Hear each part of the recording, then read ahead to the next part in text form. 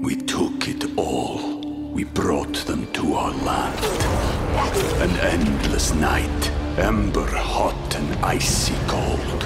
The rage of the earth. We made this curse. Carved it in the blood on our backs. We did not see. We could not, but she did. And in the end... What will I become? Senua's Saga. Hellblade 2. Play it now with Game Pass. You're listening to A Way with Words, the show about language and how we use it. I'm Grant Barrett. And I'm Martha Barnett. Grant, you and I are fans of proverbs. Oh, yes. And I have a particular fondness for a type of proverb known as an eponymous law. That's a jokey way of packaging a pithy observation and naming it after somebody, either real or fictional. And, of course, I guess the most famous is Murphy's Law, right, yeah. Right, which goes... if a thing can go wrong, it probably will. Exactly. And then there's Muffrey's Law. Muffrey's? Muffrey's Law is when you try to make a correction to somebody else and then make a mistake yourself. Right, it's misspelled, right? Yes. And there's something about attributing it to somebody and making it like a scientific law that makes it a little funnier. Well, is it the mixed registers here? Because the content is a joke, but the name sounds so formal. Exactly. They're all kind of wry like that. And I was trying to think, well, what would Barnett's Law be? Oh, no, I don't know. Well, I was thinking about it on the way to the studio, and then I was thinking maybe Barnett's Law is the lane you just got out of is the one that's going to move faster. I was going to say Barnett's Law is no matter what time you leave, you still get there at the same time. Yeah, that's what would probably Barrett's true. Law be? Well, I don't have one. Oh, you have lots of laws. I just, it's hard to boil it down, though. What would Barrett's Law be? Well, the one I tell my son, which is in fewer words, or coarser words than this, is don't mess with things. That's my law, because you'll inevitably mess them up. It's kind of like leave well enough alone, basically. Yeah, and that's good, using the word mess. He's the kid that will push the button that should not be pushed, you know? He's a Barrett. What can you say, right? Well, we'd love to hear your own particular eponymous law. Call us with it. The number is 877-929-9673, or send it an email to words@waywardradio.org. Share your wisdom with us. Hello, you have a way with words. Hi, this is Jim Stewart in Dallas, Texas. Hi, Jim. Welcome to the show. How can we help you? Great, thank you. Well, I've noticed that a particular type of human communication is disappearing, and wonder what you think about it. Specifically, graffiti writing on restroom walls is not nearly as prevalent as it once was. I'm out and about all day in my car, office buildings. I go to gas stations, warehouses, department stores, and I noticed not long ago that the restroom walls were clean in this particular facility, and it was a gas station where usually it's a prime target for graffitiists.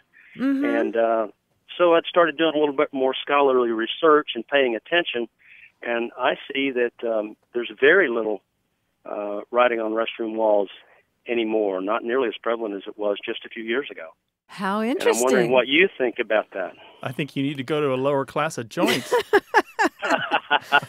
Well, I otherwise have a life. That's a fascinating point. You know, I have not seen much either. And in fact, I went into a restroom at a restaurant recently, and they had chalk on the walls, so specifically so people could put graffiti on there. And I remember being kind of jarred by that because I don't see it anymore. Yeah, maybe it's a trend. It's certainly I don't know if it's a lost American art form, but I don't know if we can cry about this very much. I don't know, but Jim, do you think that people are finding different outlets through social media or something? My theory is social media is taking the place of that particular form of communication. If you look at social media, it's the same basic, mostly the same basic types of communication that you see on restroom walls. Specifically, the most prevalent topics are religion, sex, and politics. And you see that a lot on Twitter and Facebook, and some people are not very discreet about it either. So it's not nearly as anonymous as it would be if you're communicating on a restroom wall, but I think the topics are basically the same. It's a good theory. Yes. I don't know how we'd ever prove that, but it is a really good theory. We now have a place to release all the little goofy things that we'd otherwise, or angry things that we'd write on a bathroom wall. Yeah, just a way of saying, I was here, look at me. And I think the other thing, too, is, I mean, not that I made a practice of writing on bathroom walls, but I send a lot of texts from bathroom stalls. Many people do. Don't That's you? right, yeah. I mean, Your constant companion there, right? I mean, I don't know about constant how many times companion, have you but- gone to the restroom, realized you didn't have your phone, and went to get it before you did your business? This is the way we live now. Yeah, I think it's. This is not something I plan on. I don't plan on doing a really exhaustive research on this. Okay. But Well, if you I want, have asked other people. Yeah. if you do want to do read exhaustive research on this, Yes. Jim, there's a book written by Alan Walker Reed. It was originally published in Paris in the 1930s because American publishers wouldn't touch it. Alan Walker Reed was a great lexicographer. He traveled around the country and recorded the graffiti. He wrote it down and made a study of it. It was eventually published in the U.S. called under the title of Classic American Graffiti. And if you look for that name, Classic American Graffiti, you'll likely come up with the book. It is an astonishing read. One of the most amazing things about it is how consistent graffiti has been over the years. Even though there's not as much in the restroom stalls as there used to be, you will still find some of the same poetry. Wow, I thought I was the only one that had too much time on my hands.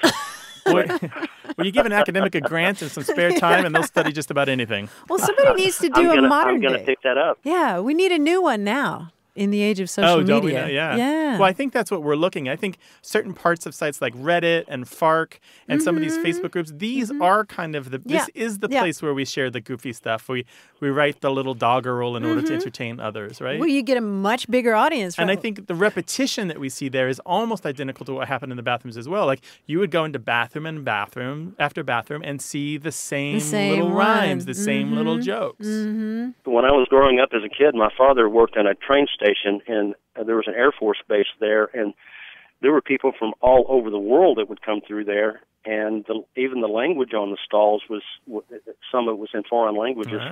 Oh, You know, really?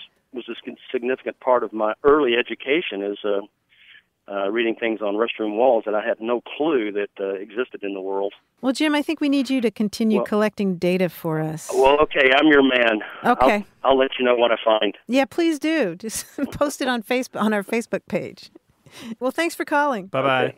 Great. Thank you. Bye-bye. We'd love to hear your thoughts about the graffiti. It's not the big murals that people are painting. We're talking about the stuff on bathroom walls, the little messages to others, not the crude things, but the funny things, the jokey things, the memorable things. 877-929-9673 or email words@waywardradio.org.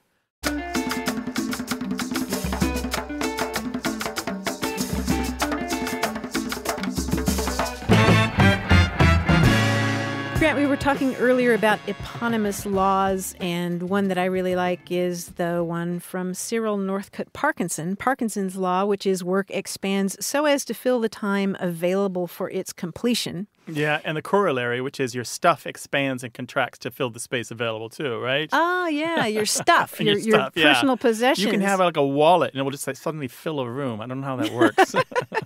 I thought you meant the Stock-Sanford corollary to Parkinson's Law, which is if you wait until the last minute, it only takes a minute to do. That is true. I can vouch for that one. I think you found your life's T-shirt. Outstanding. We know there's a bunch of these out there, these eponymous laws. Google it, what the heck, and share your favorites with us, 877-929-9673, or send them to us in email, words@waywardradio.org. Hello, you have a way with words. Hi, my name is Elise. I'm calling from Dallas, Texas. Welcome, Elise. What can we help you with? Well, okay, I had an interesting situation. So I'm a school teacher. I teach 7th grade, and this is my first time in Dallas. I used to live in Los Angeles. And I noticed my kids over here were starting to say this word, and I didn't know what the word was. The word was finna, F-I-N-N-A. And I noticed they would especially use it with each other, or if they wrote each other notes, they would say this word finna. And I didn't know what it was. They would say, finna go to the store, or finna hang out with my friend. And then I started realizing that it was actually a slang term for fix into. Mm-hmm.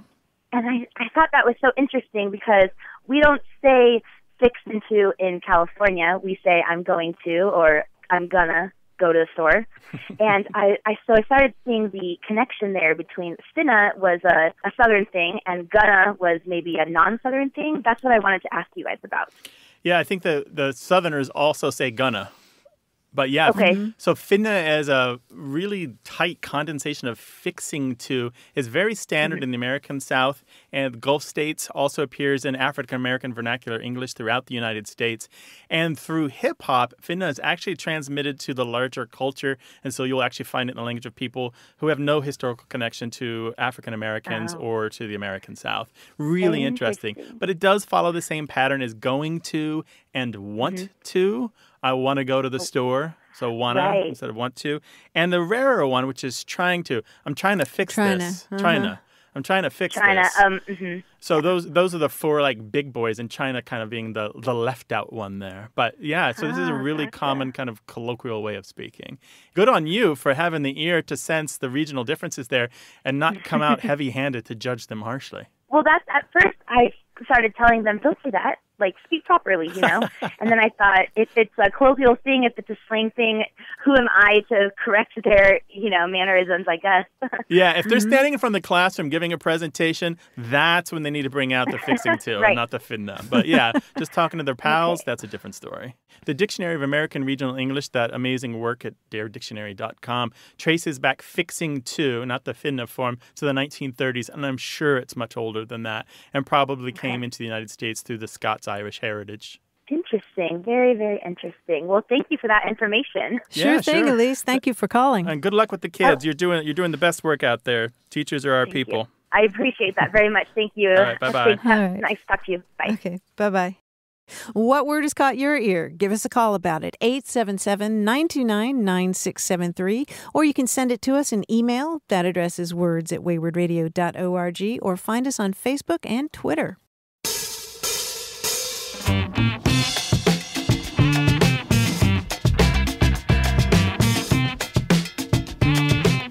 Grant, I bet you haven't heard of this eponymous law. Maybe not. This is Cole's. Cole's law? Mm-hmm. Let me hear it. Thinly sliced cabbage. Yes. That's terrible. You liked it. Was that laughter I heard over there? Yes, it was laughter, because you seem to be enjoying yourself, and it's infectious. Okay, great. Send your terrible puns to Martha at waywardradio.org. Thank you. You can also tweet Martha at Martha Barnett. And call us with your language questions and observations, 877-929-9673.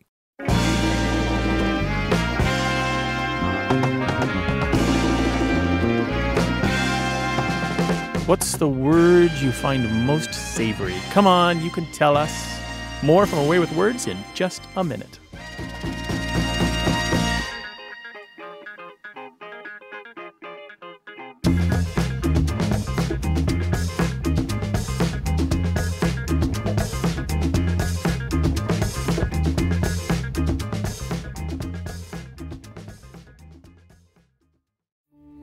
We took it all. We brought them to our land. An endless night, ember hot and icy cold. The rage of the earth. We made this curse. Carved it in the blood on our backs. We did not see. We could not, but she did. And in the end... What will I become? Senua's Saga. Hellblade 2. Play it now with Game Pass. You're listening to Away with Words, the show about language and how we use it. I'm Martha Barnett. And I'm Grant Barrett, and we're joined once again by our quiz guy, John Janeski. Hello, John. Hello, Grant. Hello, Martha. John, behold. You've made some quizzes for us, I hope. I have one for you right here. You know, I was going through some old day planners of mine. And of course, being a puzzle guy, the notes are kind of cryptic. If you add an abbreviation for a day of the week to one of the words in one of my memos, you get a word related to the activity. That's how I keep track of things. Oh, okay. I think we can do this. For example, what days did I do the following things? Let's try this one. Oh, okay. All right. What a lovely ceremony, lovely couple. Too bad my car got a little ding in the parking lot. Wednesday. Yeah, that was on Wednesday. It was a wedding. Yeah. Thank you. Very good. At feeding time, I accidentally locked myself in with the baboons. Luckily, my supervisor had his keys on hand. Whew. What? Monkey. Monkey Oh, or okay. monkeys. Yes, the baboons. Let's try this one. After a long day at the textile shop, it was a relief just to get in bed between some silky soft sheets. Satin. Saturday. Satin, yes. Very good. Saturday. Nice. Do you know what? Let's move on to the months. Oh, no. I started getting so busy I couldn't make daily entries, so I started writing once a month. Add an abbreviation for a month to the beginning of a word in the clue to get a related word. Here we go. It's taken me weeks to perfect my greatest orchestral work ever, but this grand opus is fated to only be the theme music for a documentary on marine life. Marine life. Something. Oh, octopus? No. But Octopus, yes. Opus. How about this? I convinced my shy, gawky Aunt Ella to join me on a camping trip. Too bad for us both that the campground turned out to be something of a swamp. Marshy. Yeah. Marshy, yes. Very good. Nicely done. I was fixated on Ella. Okay. I know, and well, tricky. keep thinking of that. Keep thinking of that, because the governor of Alaska has been courting my shy Aunt Ella for weeks now. He sent her flowers, candy, and eau de toilette. Oh, Juno. Yes, Juno. Very good. All of our Alaska listeners are going, Doi! Doi. I spent the last month carefully copy editing a short book for my shy Aunt Ella, the writer. What month was it? Novella. November. Yes, it was November for the novella. Nicely done, Martha. Thank you. Finally, now that my shy Aunt Ella is gone, having the book she dedicated to me has certainly eased the pain of losing her. Deceased. December. Yes, deceased yeah, December. nice. Nicely done. So that's all we're going to go through my calendar. I'm going to just get rid of this calendar right here. That's it. We don't need these notes anymore. But you guys did fantastic. Nice work. Thanks, John. We really appreciate it. We'll talk to you next week. Talk to you then. Well, we're talking about words here today, and if you want to ask us about any word, call us 877-929-9673 or send your questions in email to words@waywordradio.org. Hello, you have a way with words. Hello, this is Josh from Belgrade, Montana. Hi, Josh. Welcome to the program. What's going on?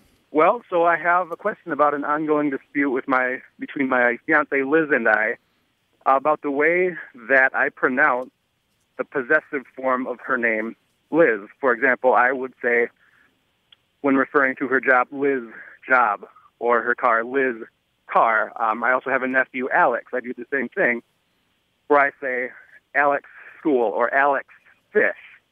And to her, this just sounds dumb. It's as if I was saying Grant car or Josh car. Because you can't hear the possessive in there? Yep, it's a possessive. And she thinks I should pronounce this Liz's job or Liz's car. Okay. And I think for me where this derives from is the written form where I would write that Liz apostrophe. And that comes from the way that words or names ending in S, some styles dictate that you can just use an apostrophe, others an apostrophe S. So for me, I use just the apostrophe. And when I pronounce it, I just say Liz car. Okay. So the question is he right? Am I right? Are we both somewhat right? Is there a gray area? And you've done this all your life then? Did people tell you? Apparently, it was never brought to my attention until she had a problem with it. I bet really? you haven't done it your whole life. I bet you learned it from books. I bet up until the point when you had somebody point out to you that the apostrophe appeared after the S, after some words that you said Alex's and Liz's car, Alex's school. I'm betting that you taught yourself because it seemed like the right thing to do. I'm guessing that's correct, yeah. But we've done some internet research on this, and it's kind of a split decision about how to do this. Well, how do you define split? You can have a split where there's 50% on each side, and you can have a split where there's 10% on one side and 90% on the other. I'd say the latter is more accurate. The internet likes her method better. Well, yeah, and Josh, I would like to ask you a few questions about guests arriving at your wedding and people arriving at your wedding. So if you're talking about the arrival of Liz at your wedding, you would say Liz arrival at my wedding? Boy, that's a good one. I think I would actually say Liz's arrival at the wedding. Liz's arrival. And what about Prince Charles? Yeah. Well, that's another one. We have a few examples here. Yeah, okay, let's hear them. Well, be Prince Charles' arrival. We also, she thinks to say Charles' car or Charles' school is acceptable. Same with names like James or Mercedes. Mercedes school, Mercedes basketball, that doesn't bother Liz. Mm-hmm. But for names like Elvis or Alex or Angus, you can't say Elvis song. So there are just these idiosyncrasies that we kind of agree on even. Oh, that's interesting. And it sounds like maybe part of it has to do with the second word. Like yeah, maybe. We don't really know. Like you might say Elvis's house, but Elvis song. Yeah, maybe. Here's another path on this. Most people, regardless of what they write, say Liz's and Alex's school. Most people. Even people who hyper-correct to leave out the "es" sound at the end of those words, in times when they're not being conscious of their own speech, still say Liz's and Alex's. So there's no completely right answer here. And I know we're going to get emails from people going, well, Mrs. Frobisher in the third grade told me, well, you know what? There are people who've examined large data sets to look at people's speech and writing habits. And we know for certain that most people say Liz's and Alex's and have over the course of history. And write it that way, too. Yes. It wasn't until we became at least in the Anglosphere, became a very literate and people started looking really closely at the written language, did they try to really make the spoken language conform a lot more to what they were writing. And that's often a mistake. And then there's so many exceptions on top of that. I mean, it's sort of an Achilles heel, right? All right. I think this is a great place for you to compromise because it's not that much to ask of you, Josh, to pronounce it her way. No, I know. And I think that you probably just convinced me that that's the right way. So tell her to translate it as I love you every time you say Liz's. In your own private... Yeah. Well, he would say Liz. Oh, yeah. I see. If he comes around to her point of view and says it her way, then she needs to hear I love you every time he does that. Exactly. Gotcha. I think that's an apt compromise. I think we can do that. Right. Okay, well, great. Well, best wishes to both of you. Well, thank you very much, and thanks for taking the call. Okay, thanks, Josh. Thanks, Josh. Right. Bye-bye. Yep, bye. We know you've got opinions about apostrophes for possession after words ending in S. Let us know, 877-929-9673. Email words@waywardradio.org.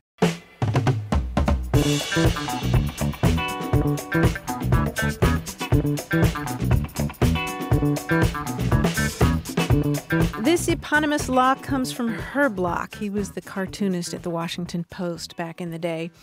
And it's called Herb Block's Law. If it's good, they'll stop making it.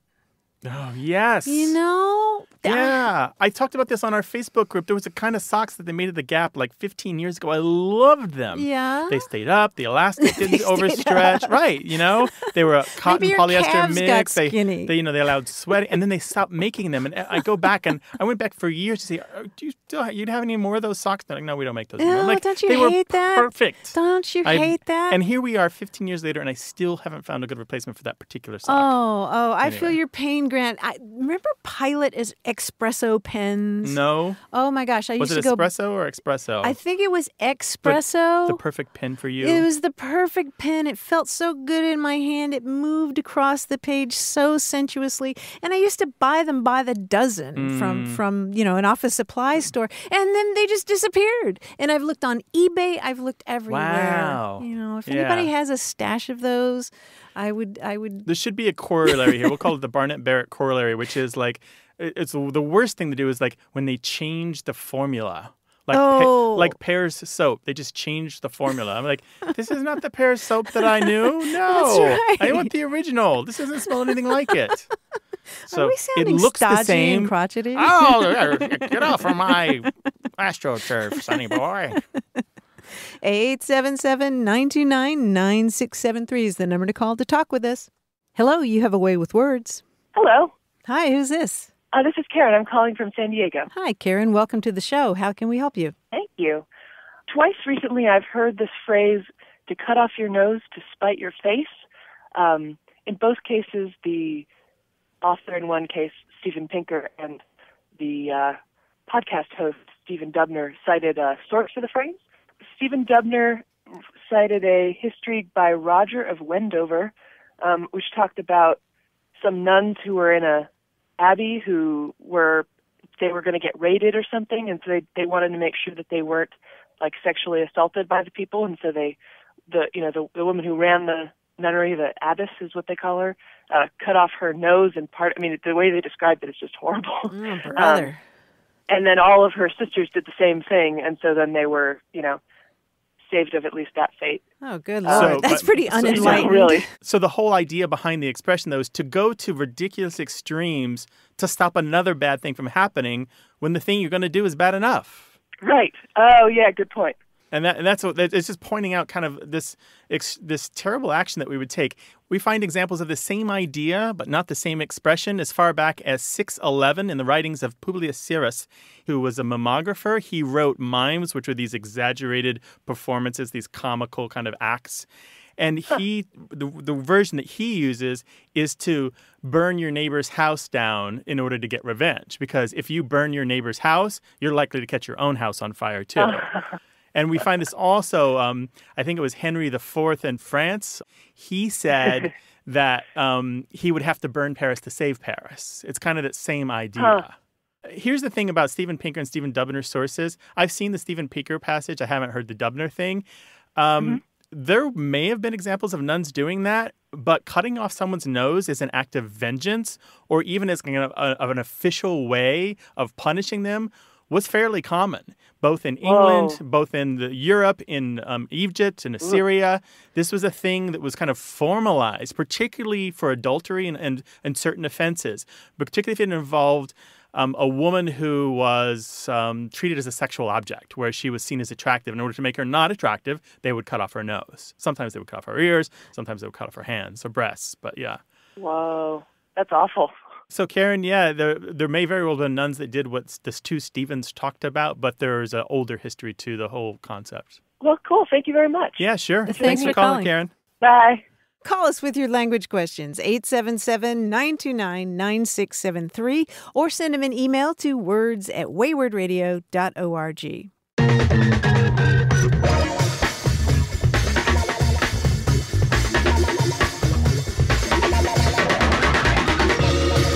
It's been a couple of years, but do you remember when we talked about what you call the drink that you make at the soda fountain when you take a little bit of everything? Oh, yeah. Suicide, right? Suicide or swamp juice. Or something, yeah. A couple of those.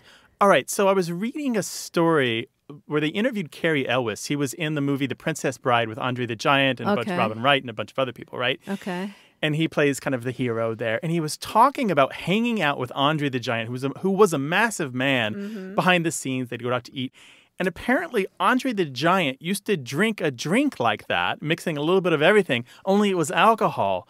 And my gosh. And they called it the American, a concoction that consisted of 40 ounces of various liqueurs poured into a pitcher. Ooh, my head is hurting just listening to this. And we also, so I was just remembering all these old calls. We also did what was the one where they make it out of the mat? You know, at the well, whatever spills in the mat. Right, the bartender's mat. Yeah, they just pour it into a glass. Called it a Matt Dillon or something. Yeah, something like that. Yeah. Hoy. Anyway, I wanted to share that with you. The American. I will never have one. Right, don't ever order an American. But Andre the Giant, R.I.P. You are one of a kind, man. Give us a call, 877-929-9673. Email words@waywardradio.org.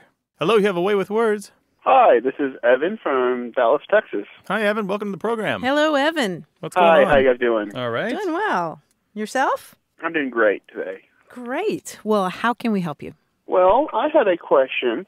When I used to write formal letters to relatives and family members, and when receiving them, I was told that you use the title master to a male below the age of 8 or 10, and Mr. for anyone above that age. And I was wondering if that is still practiced, or was that correct? And if so, is that just something that Southern people do? I mean, Southern tradition? No, I wouldn't say it's solely a Southern tradition, and it is a tradition that's fading. The rule I had heard was that you say master up until the age of either 8 or 12, and then there's nothing between 12 and 18. That's what always confused me. They're not getting any mail at that time. Yeah, probably not. And then at 18, you start referring to them as Mr. This is pretty standard etiquette, right? Yeah, it's definitely not a regional thing. Right, it doesn't culturally belong to any one particular group. Yeah. So you're a fan of that? It's just something that I remember as I get older now and start writing, thank you cards and more, letters, because nowadays most people just write emails. Right. Mm-hmm. And I'm starting to have nieces and nephews, and I was just wondering if that's something that's proper or if that's fading. It's certainly proper. It's proper. It's a little formal in these informal times. My mother does it when she sends letters to my son, who is 7. Yeah, Master Guthrie Barrett, and he feels a little flattered by it because he feels like it's a title. And what does that title mean, Master? Because I'm sure most people aren't masters anymore. Mm-hmm.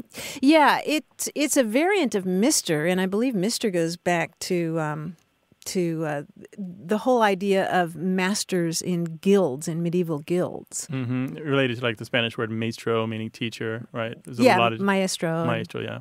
Or Italian like that. Yeah, but going back to Latin then originally. Okay, wow. Thank you, guys. Well, thanks for calling. Thanks for calling, Evan. No problem. Thank you for answering that. Okay, you have a great day. Sure You thing. too. Bye-bye. This is a show about language and how we use it. We'll take your questions on any subject, 877-929-9673. Email words@waywardradio.org.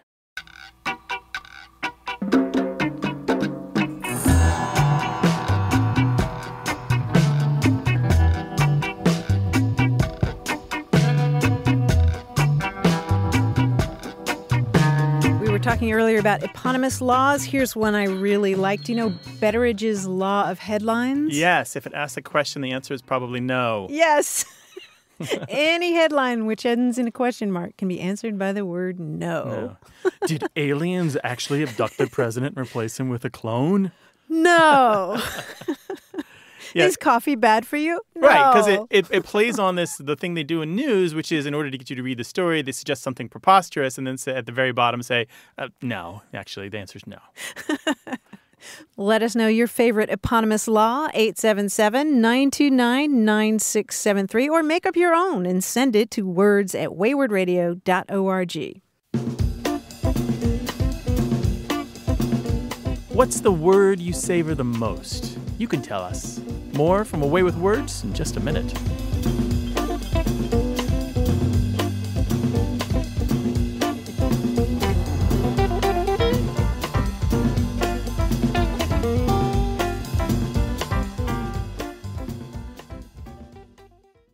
Got a minute? We need your help. Head over to gum.fm/words and share your thoughts in our quick survey. Your feedback matters. It's the backbone of our show's success. Thanks for making our show even more successful. That's gum.fm/WORDS. Thank you. You're listening to A Way with Words, the show about language and how we use it. I'm Grant Barrett. And I'm Martha Barnett. We had a discussion on the show recently about the language of grief and death. And listeners have been continuing that conversation online and in email, particularly about 2 phrases, one of which is, I'm sorry for your loss, and the other one being pass away, as opposed to die. We heard from Catherine S. Quinn, a psychologist in Del Mar, California. She's not only counseled grieving people, but her own son died suddenly at the age of 24.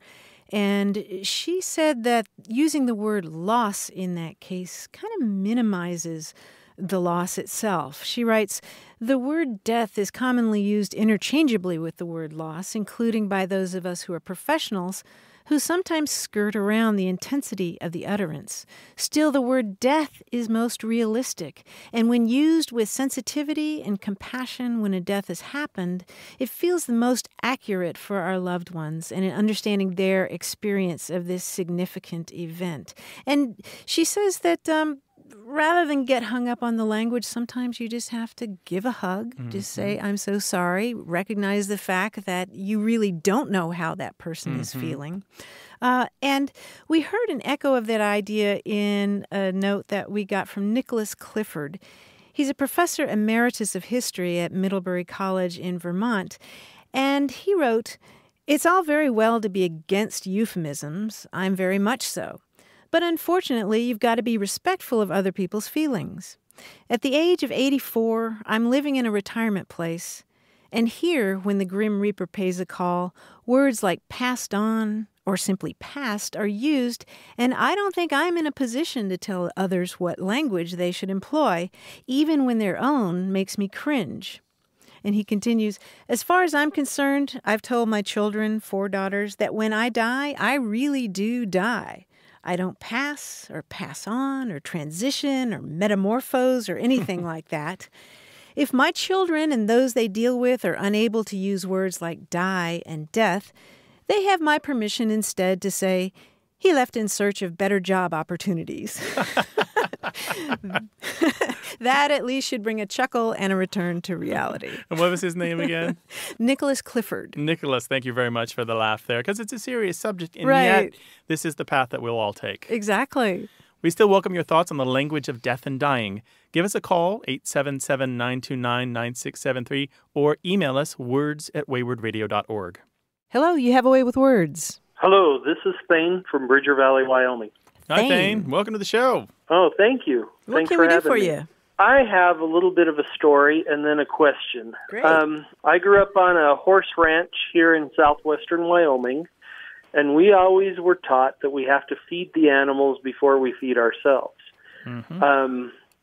But the problem was Christmas morning. As kids, we wanted to get up and open all the presents, and so it was really hard to either go out and do chores or wait for Dad to finish the chores.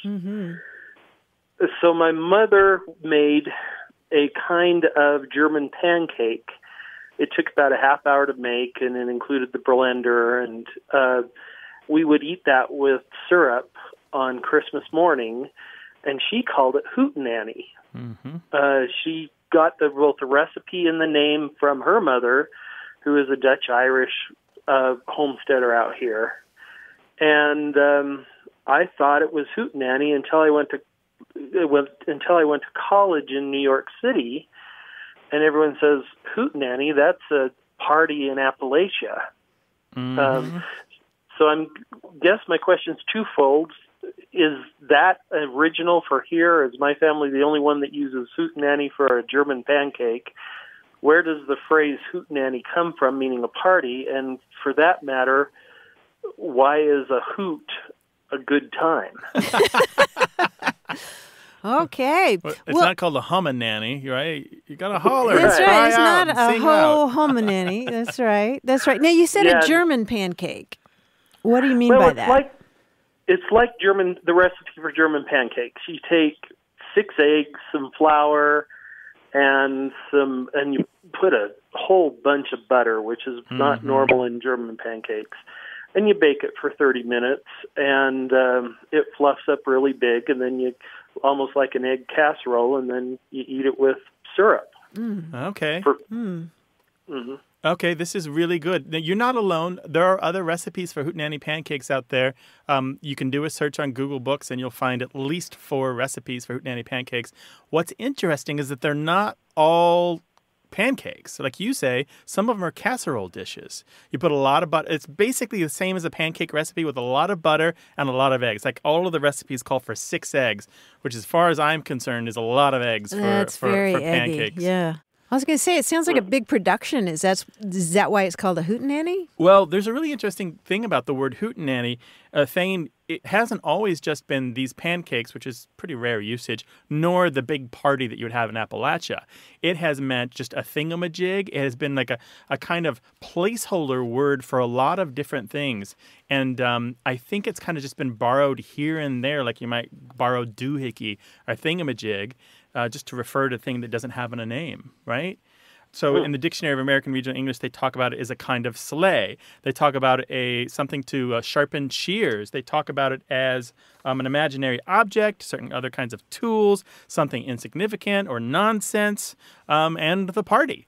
So Hootenanny's been a lot of different things. And we'll find that again and again throughout the slangy words of English, where a word will take quite a while to fix its meaning. And when it does get fixed, sometimes it's used for more than one thing. And here we are. It's pancakes or it's a party. Or both, pancakes at a party. Yeah, I was going to say.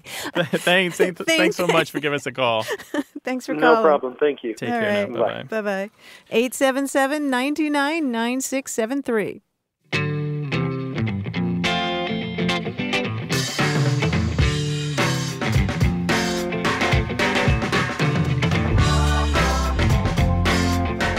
Of Siegel's Law, S-E-G-A-L.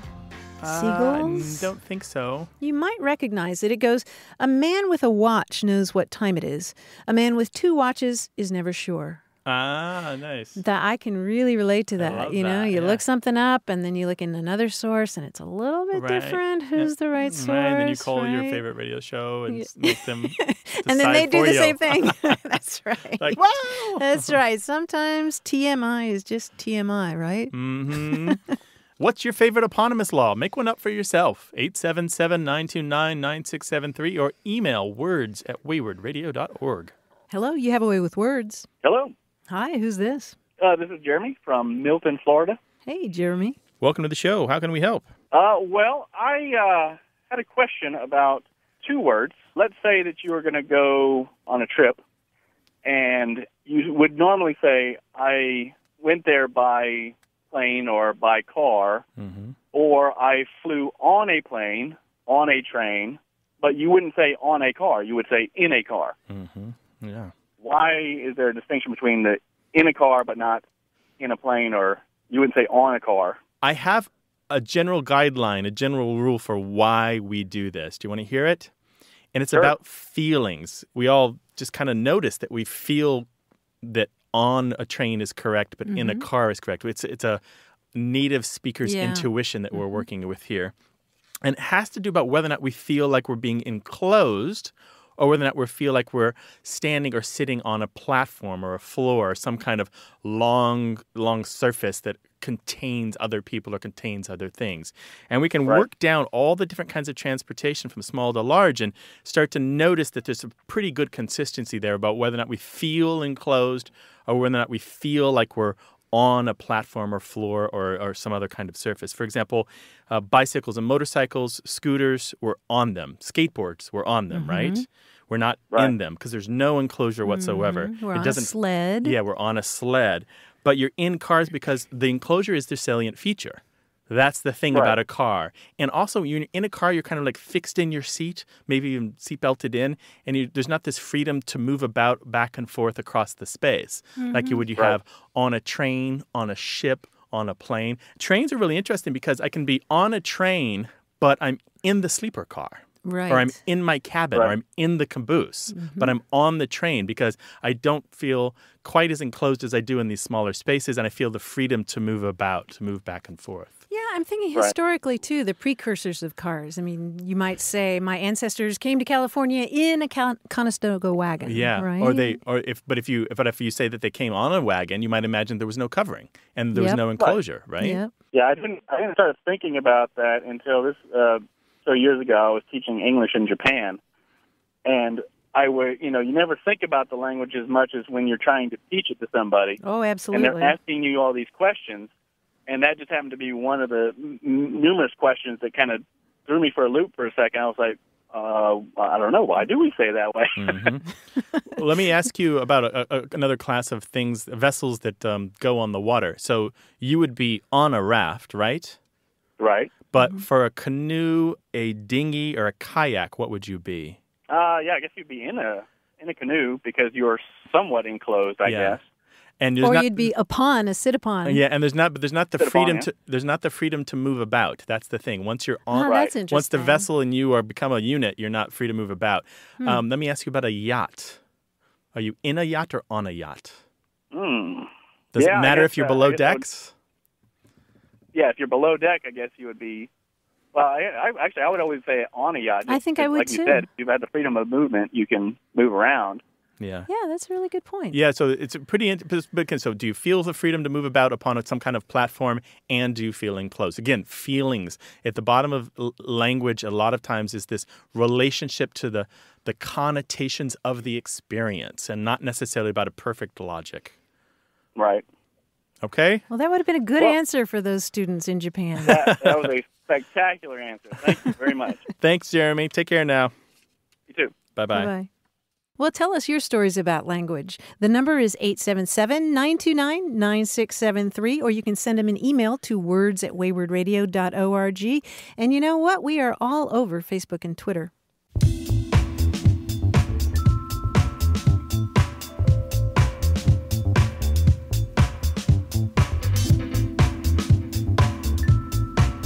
Grant, you know I'm a big hiker. I've really fallen in love with hiking since I moved to San Diego. And just give me a camelback and poles, and I am off, Nice. right? Yeah. And so I was delighted to find this term in Japanese, Shinrin Yoku. Shinrin Yoku. Why is that familiar to me? I think because maybe you saw it on my Facebook page. Oh, I maybe, was yeah. really excited when I discovered it. It literally means forest bath. That's what you're doing. Yeah, yeah. And I Oh. think specifically in Japanese, it may refer to a more contemplative kind of walking and taking in all the sensations than I actually do.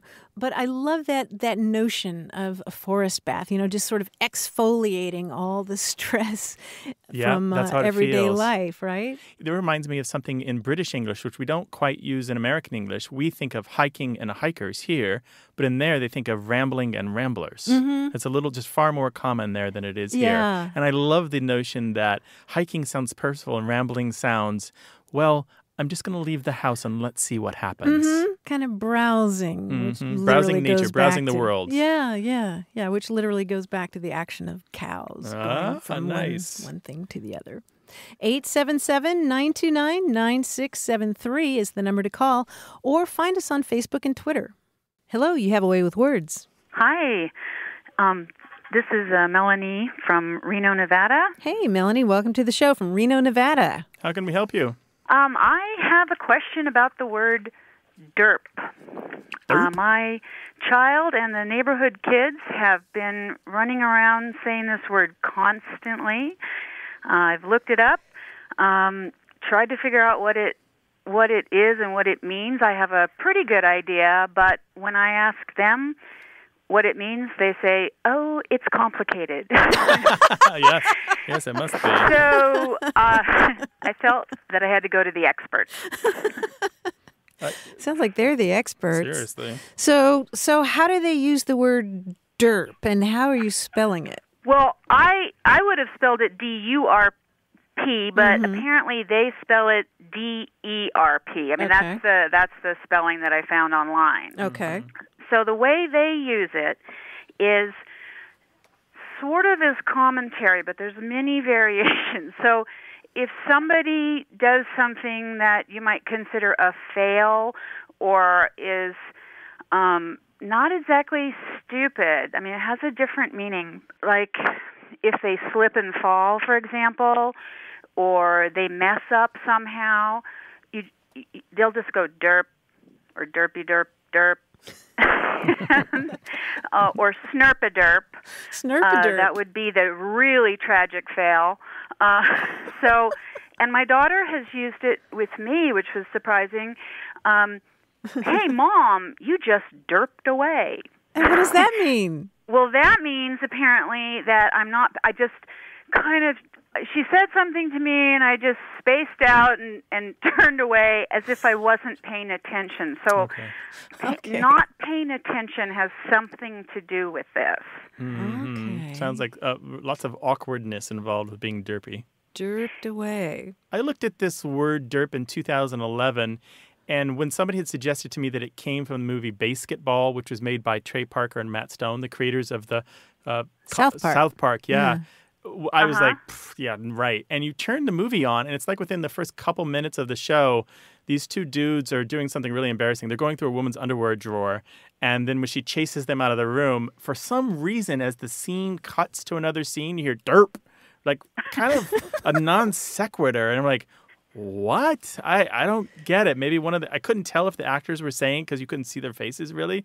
But Know Your Meme has done a pretty good job of tracking down every time that derp has been used in South Park episodes, the show created by the same guys who created the movie Basketball.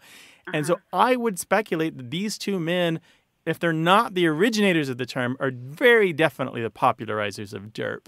And it has been pervasive ever since. On Reddit, people use it like crazy. It's involved with a wide variety of memes and different characters. You see it now popping up in slangy descriptions of other people and yourself. It's thoroughly enmeshed into American English slang at this point. So, Melanie, I guess my question would be, are you allowed to use it, or does your kid roll her eyes when you say it? I'm certainly allowed to use it. Oh, you are? And, okay. Yeah. It's not derpy of you not to use it. Okay. It's not derpy. Okay. I got to say, Melanie, this was a great question. We know we have a lot of parents and grandparents out there who probably have never heard this term, and their kids and grandkids are all like, well, of course, yeah. Duh. We totally use that. Derp. Derp. Thanks for calling today. Thanks, Melanie. Thank you so much. I really appreciate it. Sure, take care It's been now. very informative. Bye-bye. Bye to your daughter. Bye-bye. 877-929-9673. Email words@waywardradio.org. Things have come to a pretty pass. That's all for today's broadcast, but don't wait till next week to chat with us. Find us on Facebook, Twitter, iTunes, or SoundCloud. Check out our website, too, at waywardradio.org, where you'll find a dictionary, a newsletter, mobile apps, and a discussion forum. And you can listen to hundreds of past episodes for free. You can also leave us a message anytime, day or night, at 877-929-9673. Share your family's stories about language, or ask us to resolve language disputes at work, home, or in school. You can also email us. That address is words@waywardradio.org. Our senior producer is Stephanie Levine. The show is directed and edited this week by Tim Felton. We have production help from James Ramsey and Tamar Wittenberg. Away with Words is independently produced and distributed by Wayward Inc., a nonprofit supported by listeners and organizations who believe in lifelong learning and better human communication. The show's coming to you from the Recording Arts Center at Studio West in San Diego, California. Thanks for listening. I'm Martha Barnett. And I'm Grant Barrett. Bye-bye. So long. Like tomato, potato, potato, tomato, tomato. Let's call the whole